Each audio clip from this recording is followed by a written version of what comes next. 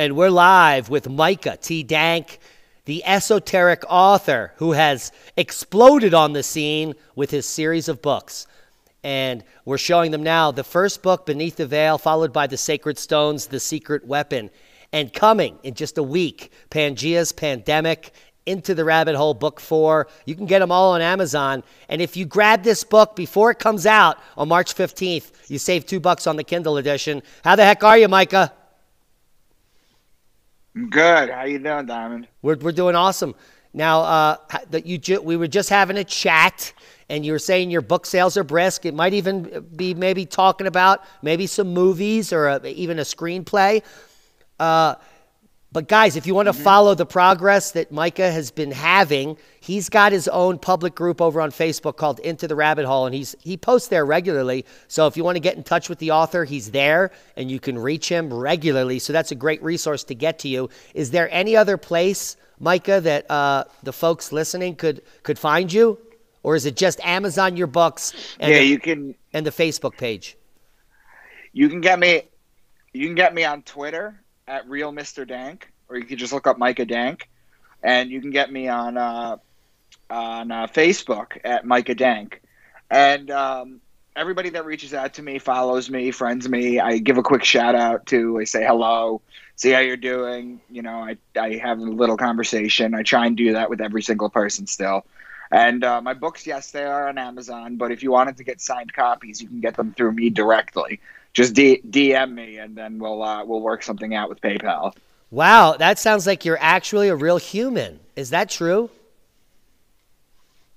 Yeah, it's not a bot. It's not a Chinese sex bot. Yeah, I'll tell you what. I've been podcasting for 5 years, and I have responded to almost every single email and every single message on my videos, and I average 300 to 700 messages a day that I have to go through. It's just part of my.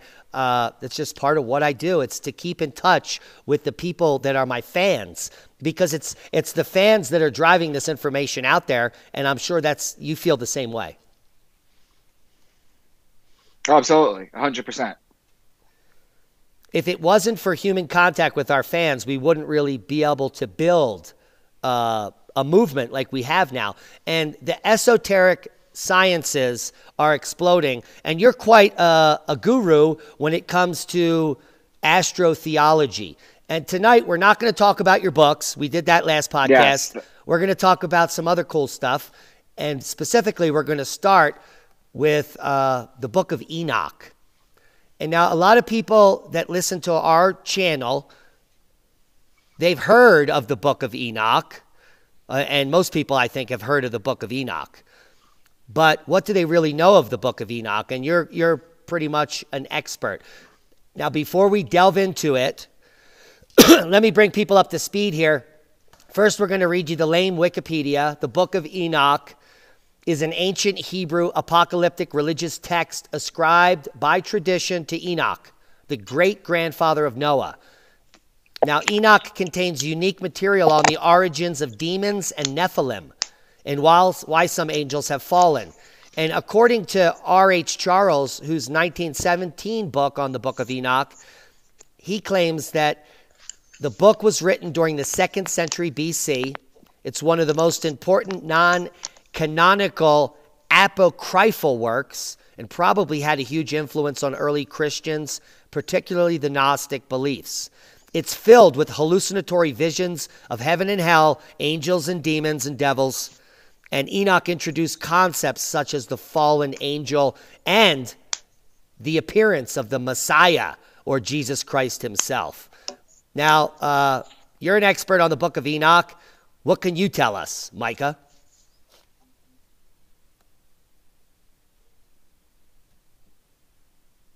Micah, you're muted. You're muted, Micah. There you go. You got me now? Yeah, you're back. What can you tell us about Enoch? Basically, it's a text that was removed from the Bible, but it's still technically in the Ethiopian Bible, which is very interesting. It's a lot of people really are into it, in the sense that it talks about things much like the Book of Revelation does. It talks of beings that teach and angels that teach people things. And my contention is it was removed from the original Bible because, as I've gone over in previous podcasts, the Bible is just an astrotheology book. And the interesting thing about the book being an astrotheology book is that everything is hidden. So I've shown you some hidden codes in it before. But the Book of Enoch is openly talking about astrotheology. So that's why I think it was removed.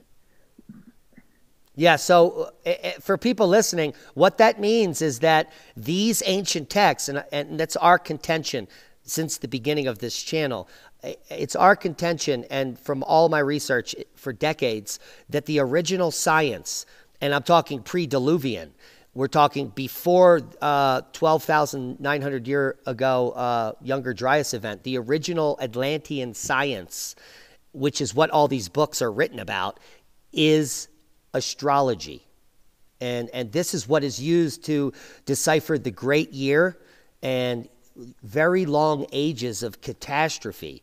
And now we have the mythology that's written down in the most recent time period, which is describing the same astrology, which is now considered astrotheology because they used it as a religion. And can you now break it down for the people listening, how you've kind of unwoven this information? Because I've never researched the Book of Enoch, but you've told me that within its covers, it basically describes the entire zodiac. Is that true? Yes, it is. Every book in the New and Old Testament does the same too. Just like any of the Gnostic texts that were removed from the Bible do too. They're all encoded astrology books. We can get into that. I just have to get everyone up to speed with the zodiac real quick, so I want to blaze through it.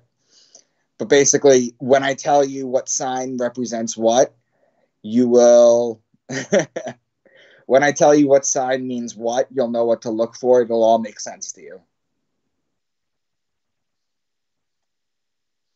All right, so I start with Aquarius, even though the zodiac actually starts in Aries. So the first sign I talk about is Aquarius, which is represented by the man with the water pitcher. Then Pisces is the sign of the two fish in the water. Then Aries is the ram. And in Aries, you have March 21st, which is the spring equinox. It's a 12-hour day, 12-hour night. It's also the Passover. The Jews celebrate the Passover. Or in astrology, it's the passing over of the sun over the equator and back on its way to its height in the summer solstice. In Christianity, the Passover is changed and called the resurrection of God's Son. And it's why the Jews smear the lamb's blood on the door. It's why they have the lamb's bone on the Passover plate. It's why they blow the ram's horn to the sky. It's because the Jews are the people of Aries. Then Taurus is the bull. And when you look at the sky and you see Taurus, you know that you need to put the plow on the bull on Earth so that you can plant the seeds so that you can harvest in Virgo and Libra, which I'll get to. Then Gemini is the twins, and it's the story of Castor and Pollux Troy, whose sister was Helen of Troy. It's the story of Achilles. Then Cancer is the crab. It's the sideways moving creature. So so what the sun does is the sun, starting on December 21st, the sun starts rising a degree a day every single day until it hits its height in the summer solstice, which is June 21st. Once it hits that height, for 3 days after, it stays at that height. Then on June 25th, it drops a degree and then continues to drop a degree every single day until it hits December 21st, where it stays for 3 days at that lowest point. Basically, the sun is dead. It's considered dead because it's at its lowest point. It's the middle of winter. And that's why God's son was dead for 3 days, because the sun is dead for 3 days, and Jesus represents the sun. And then on December 25th, it rises a degree again. Then Leo is the lion, and the ruling planet of Leo is actually the sun. So when they're talking about the kingdom of heaven on earth, they're talking about the sun in Leo. Then Virgo is the sign of the woman holding the wheat stalk. It's important to remember Virgo and the wheat. So remember when we said you plant in Taurus? So what happens is the virgins would cultivate the wheat in Virgo in order to make the bread. Then Libra is the justice. It's the scales. It's the balance. It's the sign of the scales. It's known as the just one. And the reason it's justice is because it judges God's sun as it passes over the fall equinox and begins its descent into winter, into cold, into death. And the Jews always celebrate the new year around this fall equinox. And on top of which, because it's the judgment, 8 days after Rosh Hashanah, the Jewish New Year, they have something called Yom Kippur, which the Jews are supposed to fast, go into temple, and pray all day, because God is going to judge them, and he's going to put them in the book of life for another year, or he's going to not do that. So Libra is also wine season. So Libra is like both judge, law, or wine. Because what happens is you plant the grapes in Taurus and then you press them in Libra. So you have the bread in Virgo and you have the wine in Libra. You have the bread and the wine. Those are the symbols of Christianity. Then Scorpio is the scorpion, and he's known as the betrayer, because when a scorpion bites you, it leaves an imprint in your skin that looks like two lips. It's why the mafia has what's called the kiss of death. And it's why Jesus was betrayed by Judas with a kiss, is because he represents Scorpio and Jesus is the sun. So the sun is judged in Libra and it's betrayed in Scorpio. And then finally in Sagittarius, this is where the bow and the arrow shoot the sun and inflict further punishment on the sun. Then Capricorn is the sign of the goat, because that starts December 25th. It starts the climb of the mountain all the way to its summer solstice all over again. So those are the 12 signs, and I've told you what to look for in them. As I read you Can I jump in? When you read Leo. Yeah, please. You read Leo in the very first third of that explanation. Can you just redo Leo again? And I want to chime in. Yeah, sure. So Leo is the king. Leo is it's the king of the jungle. It's the lion. And the ruling planet of Leo is the sun. So when they're talking about the sun being Jesus in the kingdom of heaven, or the kingdom of heaven's coming on earth, they're talking about the sun in Leo. Now, what struck me was the Sphinx facing that solstice sun in Leo, and Egypt behind it, and the Great Pyramids being the personification on earth of heaven on earth. And they were marking it in Egypt in the Fertile Crescent. Yeah. Go ahead. 100%. The pyramids in Egypt, the 3 pyramids, they line up with Orion's belt. Yes. And the interesting thing, too, is the zodiac. There's 2 major changes that happened from the zodiac from Egyptian times, because it's been the same across the board except for these changes. The crab used to be known as the scarab, the beetle, the ancient Egyptian beetle. And the Leo used to physically be the Sphinx. So yes, we've talked about this before, where the Sphinx was facing the age of Leo, and the water erosion on the back of the Sphinx, talking about the last ice age, the last cataclysm that happened, and it surviving it, and it being underwater. We've talked about that before. Yeah, it's absolutely geologically confirmed by Robert Schoch and myself. And once Schoch came out with that information and I looked at it about a decade ago, I was like, of course, that weathering pattern on that limestone would have taken heavy, treacherous rains for tens of decades, hundreds, if not thousands of years. And when you go back into the paleoclimatological record, that hasn't happened since about 12,500 years ago, or 11.5, which was the end of the rains. But it means that Sphinx was built before that, because the enclosure and the quarry had already been quarried, the Sphinx was already put together, and the water was running into that enclosure. That puts the Sphinx back, in my opinion, comfortably 18,000, 20,000 years old. And that would be the dawn of high society that we're talking about. This is a culture that is so far advanced, they may not have a language. And from my studies in the Yuga, during this golden age, at the end of Atlantis and all that, it would have been a telepathic society. You think? So there would have. Yeah, go ahead. That's what I was going to say. I was just going to jump in and say, do you think it was telepathic? Yeah, they have this advanced art and extreme, megalithic building structures. We know of the Lion Man from a cave carving from 40,000 years ago that shows extreme culture. They knew how to carve advanced anthropomorphic things, and I think that there was a telepathic type of communication. They were at a much higher level. Everyone could look into your eyes, and when they were speaking through maybe the pineal gland. And there was very little need for written language. Symbolism, yes. And it was all built into the structures themselves, the width, the girth, the height. It all showed mathematics. They could literally see the math in the structure, in my opinion. What do you make of maybe these megaliths being made with acoustic levitation? Now, I've seen as early as 3 or 4 decades ago some of the stuff in Florida that was made at that Coral Castle, where he has hidden information on acoustical movement. But there is actual scientific breakthroughs that we can prove that if you know the density of a material and you can find the correct acoustics, it will harmonize with the frequency and make it easier to move around. It will actually reduce friction.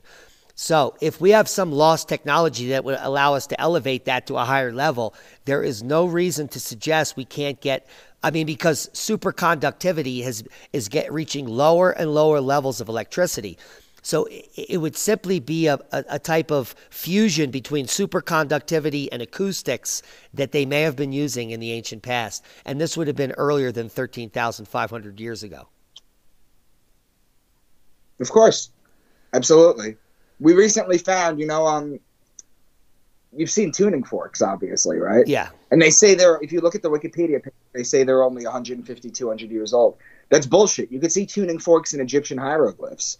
And what happens, too, that's interesting, is you ever see these perfectly circular bored holes in limestone? Yeah. What happens is if you put the proper tuning fork on it and you match the resonance of the tuning fork when you hit it to the limestone, then it'll just cut through it like butter. Yeah, that makes sense. Limestone is not a particularly hard substance. It comes in at a hardness on the Mohs scale of 3.5 out of 10, which is very low. A fingernail can scratch 2.5, so it's very close to that, like gypsum. So even if you had the right acoustics and maybe a very simple saw, you would literally be able to cut through it like butter. Yep. Yeah, I believe that. Absolutely. So we know about the astrology. How is that in the book of Enoch? Like I haven't read it. Does it go through it chapter by chapter, or is it all hidden like the Bible? Most of it's hidden. Some of it's out there. I'm going to start reading it to you. Okay. Okay. Perfect. Chapter 2:1. Observe ye everything that takes place in heaven, how they do not change their orbits, and the luminaries which are in the heaven, how they all rise and set in order to each in its season, and transgress not against their appointed order. They're literally talking about the zodiac there.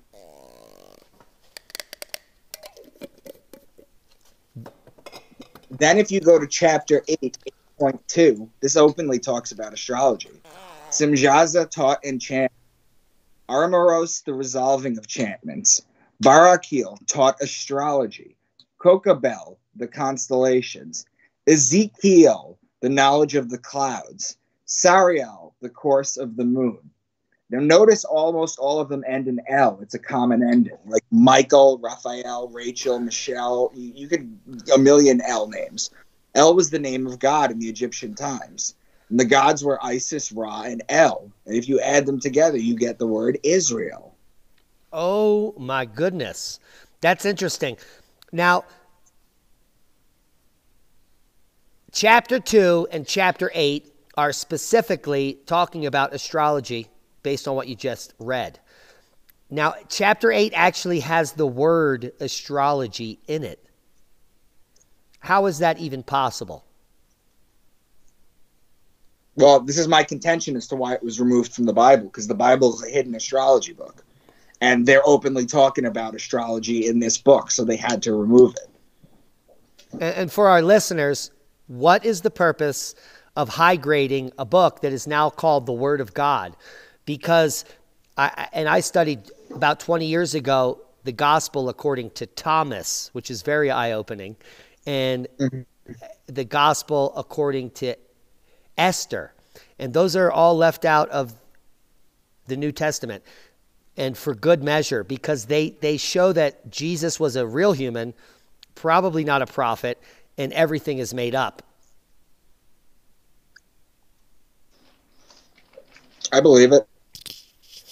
I mean, because if we're going to consider Jesus a prophet, then Muhammad's a prophet, and I'm a prophet, and you're a prophet, because we're doing the same exact work that Jesus was doing. And there are thousands of us all across the planet that are doing the same work. We're trying to spread the message, the truth. And so we're all the same. And so I think that the Catholic Church just picked a random guy to make up a story to eliminate us from what is, my research is the Godhead, that each and every human is part of a whole, which is God, and that we are all have the potential to be God.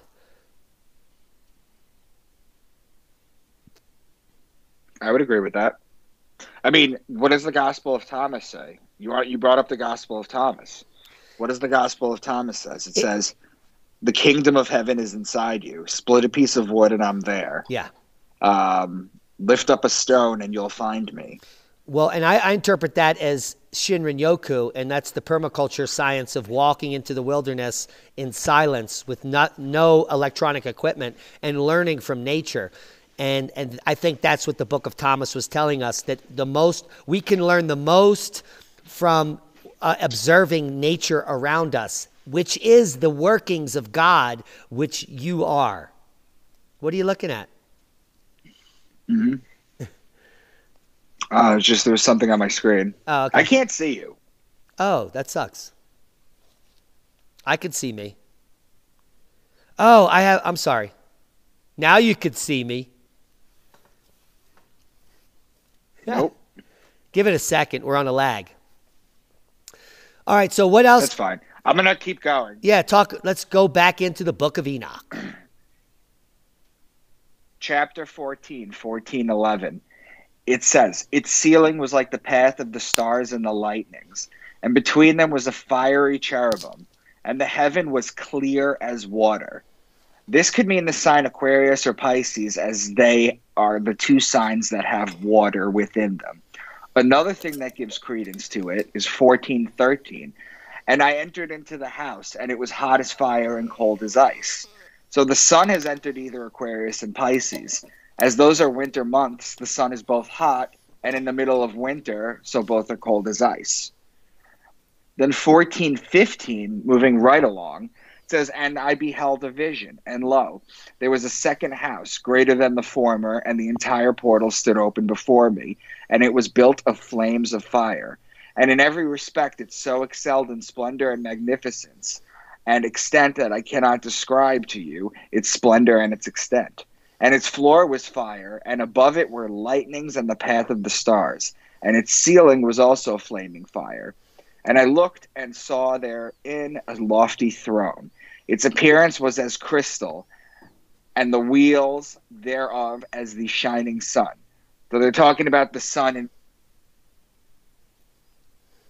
And You've frozen up. You've become, our connection was. No, they were talking about. You're back. So before we were also talking about whether it was Aquarius or Pisces. Now we know that they were talking about Aquarius previously, because Leo and Aquarius are opposing signs. And the most important signs in astrology are your neighboring signs and your cross sign.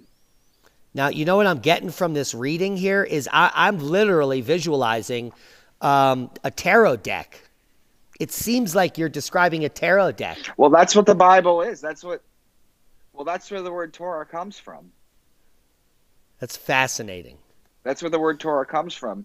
The Bible is three things. It's alchemy, it's astrotheology, and it's the tarot. So it's three things. That's all the Bible is. So can we continue? Yes. We're going to go to 17:2. And they brought me to the place of darkness, and to a mountain, the point of whose summit reached to heaven. They're talking about darkness, which is correlating to winter. So it's one of the winter months. And I saw the place of the luminaries, and the treasuries of the stars, and of the thunder, and in the uttermost depth, where there was a fiery bow and arrow, and their quiver. The man with the arrow and the quiver is Sagittarius. So that they're talking about Sagittarius. First they said it was darkness, which correlates to winter. So you know it's a winter month. And then Sagittarius is the winter when he's the fiery bow and arrow. Then 17:4. And they took me to the living waters and to the fire of the west. Aquarius and Pisces are on the left side of the zodiac, therefore the west. So the sun is now back to being in the water sign. 18:2. And I saw the cornerstone of the earth. I saw the four winds which bear the earth and the firmament of heaven. The four winds are the cross that the entire zodiac has. So when you look at a zodiac wheel and you draw a perfect cross between it, you're connecting the solstices and the equinox. Okay? So that's the cross. Connecting, and I saw how the winds stretched out of the vaults of heaven. I saw the winds of heaven which turn and bring circumference of the sun and all the stars to their setting. They're just talking about astrology. That's all it is. 18:13. I saw 7 stars like great burning mountains, and to me when I inquired regarding them. The 7 stars are actually known as the 7 sisters of the Pleiades. Yeah, that's the Pleiades. So they're talking about a star constellation there. Not only that, whenever, that Iron Cross scenario that crosses the equinox and the solstice on the astrological wheel corresponds exactly to the cosmic wheel, which is the cosmic catastrophe wheel. It takes us 26,000 years to go through the precession of the equinoxes through all the houses of the zodiac, which is a step up from the yearly cycle. So we have a yearly cycle, which is the houses of the zodiac in 1 year, and then we have a 2,600 year cycle, a 12,600 year cycle that is the precession of the equinoxes that goes through every house of the equinox for about 1,500 years in each position. So we're talking about each sign. Yeah, go ahead. Sign of the zodiac. Each sign of the zodiac is 2,160 years. Okay. The great year is 25,920. You're right. You take 2,160 times 12, and then that's what you get. It's the great year. It's simplified because if you do cosmological math and you come from the background I'm from, the precession of the equinoxes itself, the wobbling of the earth, has slowed down through time. So at one time, like each cycle is shorter and shorter. So claiming that it's the same, it may be impossible, but it might be right, and the actual science might be wrong. Do you know what I'm saying? But regardless, the great year is determined by the full circumference of that swirl around the universe, which encompasses all the houses of the zodiac. And those houses are also represented in the tarot cards, and they're also represented in the book of Enoch, which comes from the Dead Sea Scrolls of all places. And people claim that these are sacred, yet they will not discuss the connection of Christianity to astrology. In fact, they deny it and they separate it on purpose. Yes. The only thing you have to do is look at the Roman Catholic Catechism 2116. There's your answer right there. What is that? Want me to read it to you? Yes. All right, hold on. I'll pull it up because I don't have it memorized. Actually, give me 2 seconds. Well, if you did have it memorized, Micah, we would be totally freaked out. Yeah. So the Roman Catholic catechisms are basically like amendments to the Bible. It's like, oh, and do this. Oh, and do this. Oh, and do this. I remember them as a child because I was raised Roman Catholic. I had to go to this CCD, which was like a Nazi reassignment camp where I was indoctrinated into the information. The one day I questioned, how could Noah be so old? There's no one that old on earth. My instructor broke a yardstick over my head, and my father took me out of the school. But I remember the catechisms. This is my memory. The catechisms were more rules to keep you in compliance. And it was just a horrible childhood for me. And thankfully, by the time I was 13 and a half and that teacher broke that ruler over my neck, he took me out of that school. And that's my personal history with the Roman Catholic Church. Evil fucks. I'm gonna read you Catechism 2116. Let's do it. All forms of divination All forms of divination are to be rejected. Recourse to Satan or demons. Conjuring up the dead or other practices falsely supposed to unveil the future. Consulting horoscopes, astrology, palm readings, interpretation of omens and lots, the phenomenon. You always freeze up at the good shit. The phenomenon is where we lost you. Are you there? Okay, we lost. The phenomena of clairvoyance. Perfect. The phenomena of clairvoyance and recourse to mediums all conceal a desire for power over time, history, and in the last analysis, other human beings, as well as a wish to conciliate hidden powers. They contradict the honor, respect, and loving fear that we owe to God alone. So right there is where they tell you don't listen to astrology. Now, when was that catechism put in effect? Do you know? I have no idea. Let me see if I could find that. Do you? I have no idea. Do you think it's recent, or is it back in the 1600s?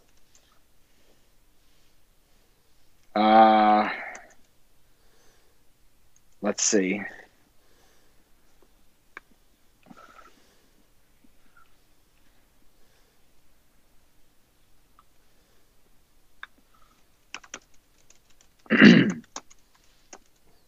Micah Dank doing research live for your benefit. Yes.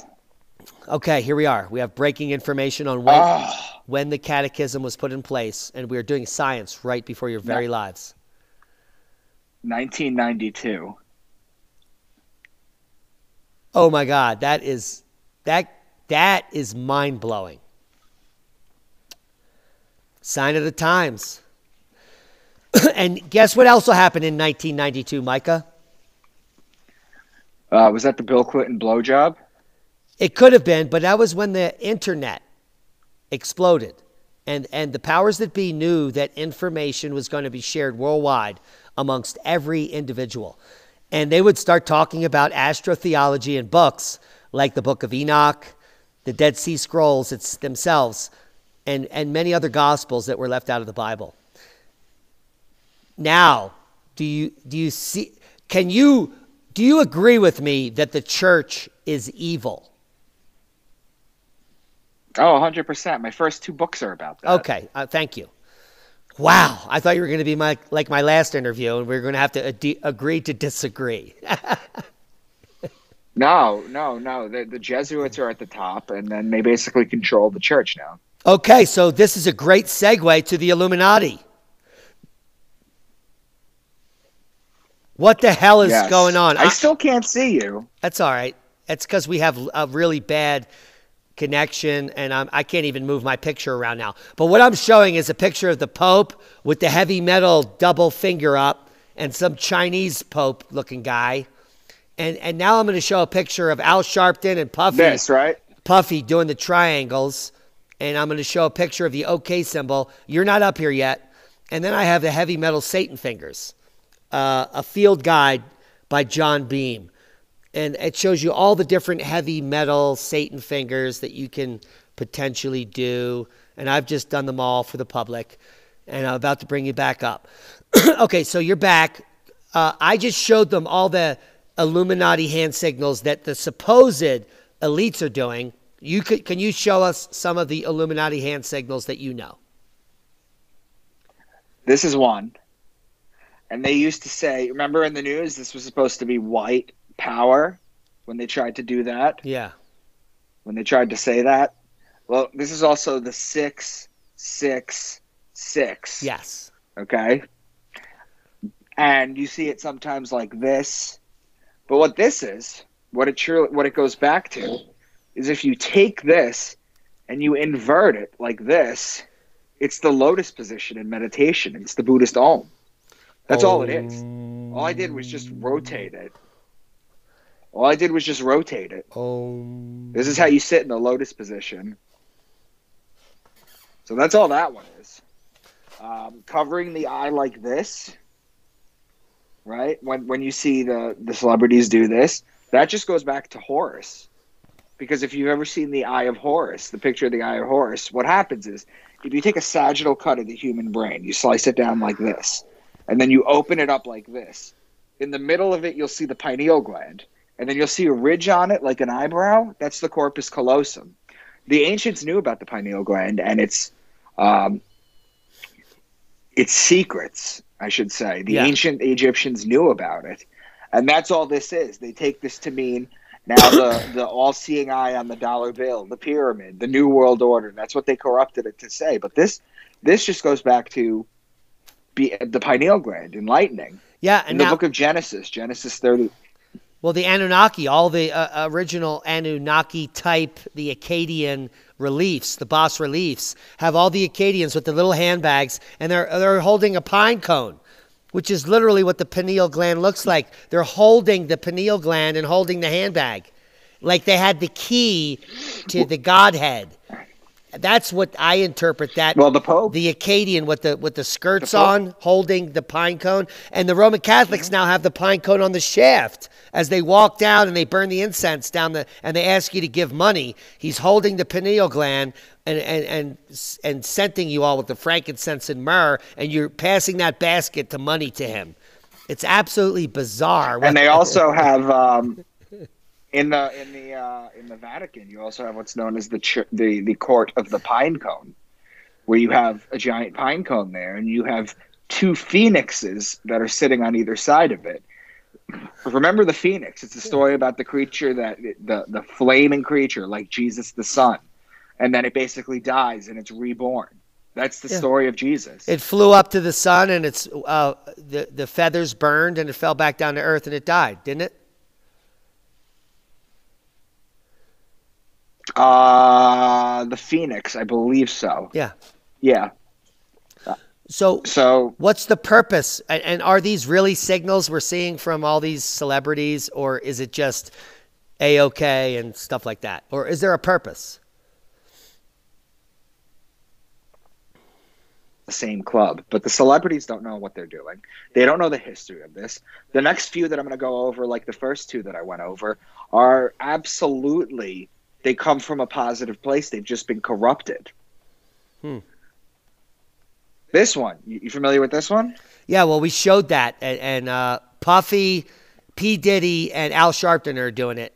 Yeah, and that's the all-seeing eye, I guess. So this, but you've seen this before, right? Yeah. Have you seen this before? Yes. The live long and prosper? Yes.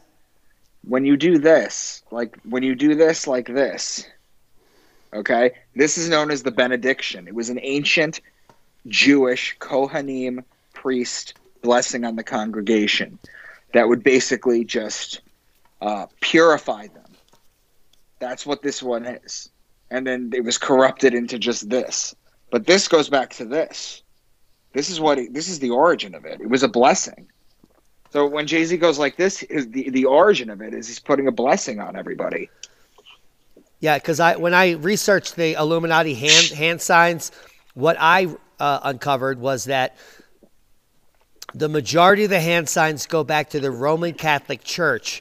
The Holy Trinity is the three fingers up. The split finger with the triangle, like you showed, was a blessing. And these are all things that bishops and priests were doing in church at the turn of the century that a lot of the public knew about. So they would give these hand signals in their local communities as a blessing. Mm-hmm.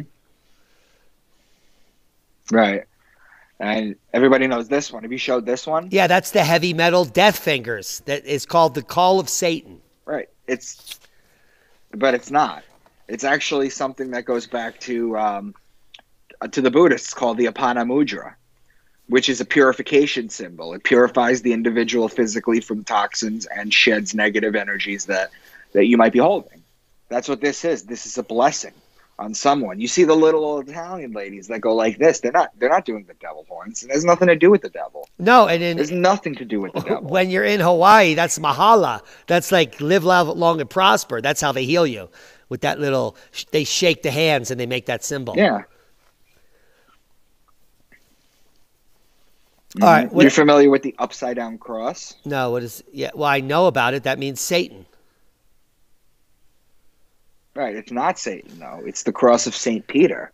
St. Peter was crucified upside down because he said he wasn't worthy of being crucified in the same way as Jesus was.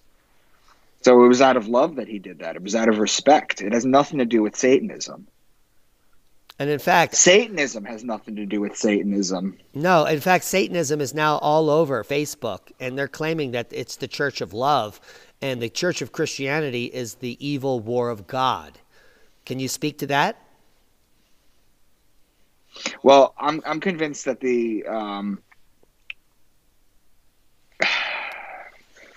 I mean, I can kind of sort of see that, to be honest with you, Yeah. because you have to understand is that the Church of Satan doesn't worship a Satan. Satan doesn't exist.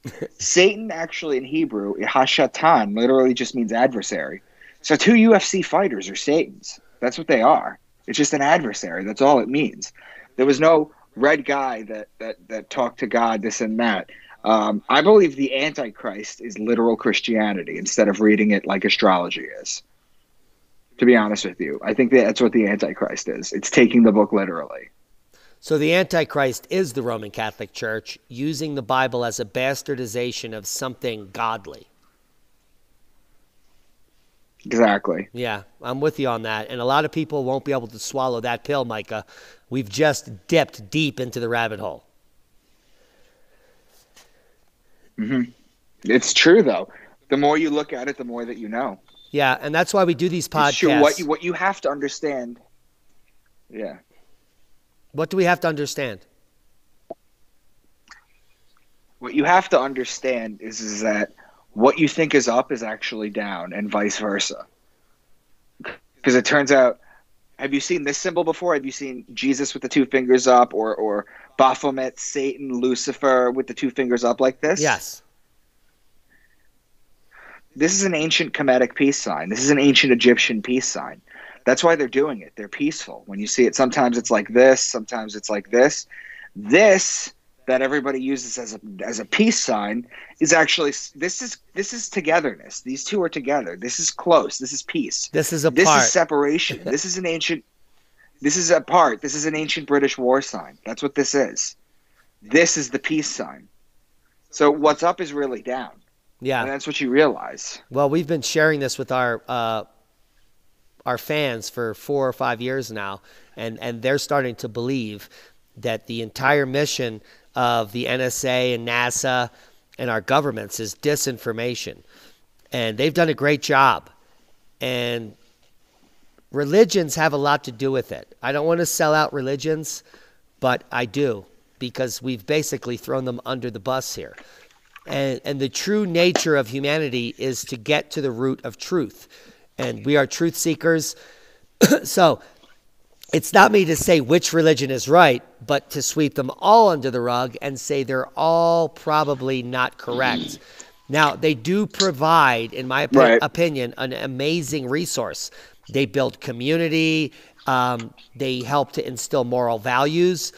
But I think that religion has... You could do that without religion. I know. So what are your solutions? Because clearly we can't convince 8 billion people to do something else. Well, that's what I'm trying to do with my book series and everything. Yeah? So what would you hope for a future as we close up tonight? Are we trying to get people to red pill themselves, to walk out of those facilities, to stop making billionaires out of these mega church charlatans? Absolutely. You have to understand is that the Bible is just an astrology book. That's all it is. I've gone over some of it today in the book of Enoch. I've done other presentations with you before, but that's all it is. And the ancients, before 325, when Constantine unified Christianity as a literal religion, before then Christians were known as Helionostics, which is helionosis, which is sun worship. That's what that means. They were sun worshipers because they knew. And the symbolism is still there. But, I mean, there's no salvation in religions. There's not. It's supposed to keep you at the lowest form of spirituality. That's its purpose. And you know what? I believe you wholeheartedly, because the moment I had salvation was when I saw through the veil of religion and I started to delve into my own Godhead. I created my own source of godliness from inside that came from the inside out. It healed all my wounds. I wake up as a spiritual being every day, happy to be alive and to attack whatever it is coming. I can accept anything at face value. I am no longer particularly judgmental in my daily life. On my podcast, I have to be because that's what gets people to watch. But I have a quality of life that is exponentially higher than any time in my life because I have reached this level of awareness. And I think that's what you and I are trying to instill in everyone that's listening tonight. Yeah, I mean, I would just say you can YouTube my other presentations. Just look me up on YouTube. You could see I go into this with presentations. I have PowerPoints. I have things.